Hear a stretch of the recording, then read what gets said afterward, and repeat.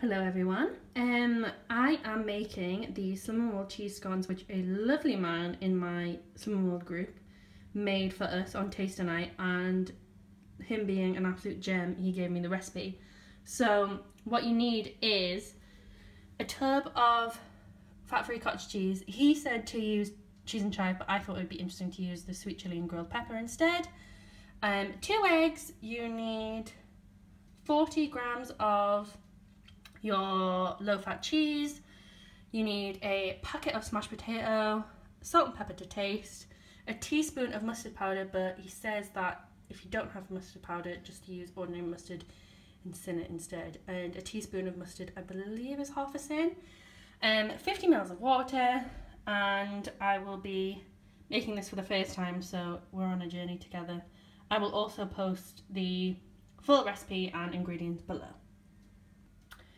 Okay, so first things first, I have added my cottage cheese to a bowl, and I have attempted to squash the lumps out the best I can. I mean, if you were nifty, you could probably use a food processor or a blender, but I just used a spoon and sort of roughly did it. I am just combining in another bowl the 2 big eggs, mustard powder, salt, pepper, grated cheese.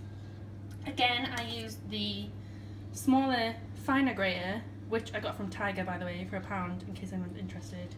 Really, really handy, and you get quite a lot of cheese.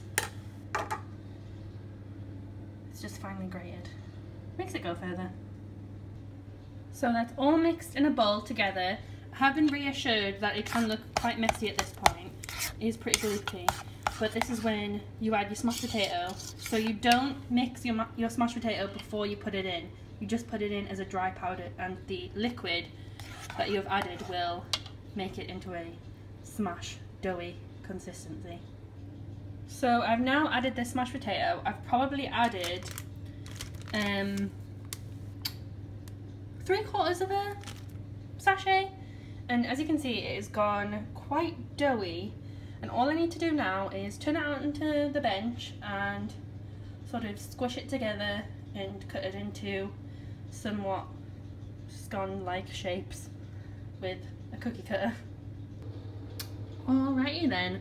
That actually went a lot better than I thought it was going to, considering I don't actually have a cookie cutter and I use a glass. But, you know, needs must. So, as you can see, I got quite a few out of that. This little one is just the leftover mixture that I couldn't form into a whole one. So, that can be my tester one.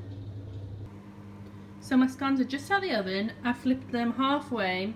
I did do them a bit longer than 20 minutes. I probably did them about 25. But they are looking very nice. And I did try the little one, and it was amazing.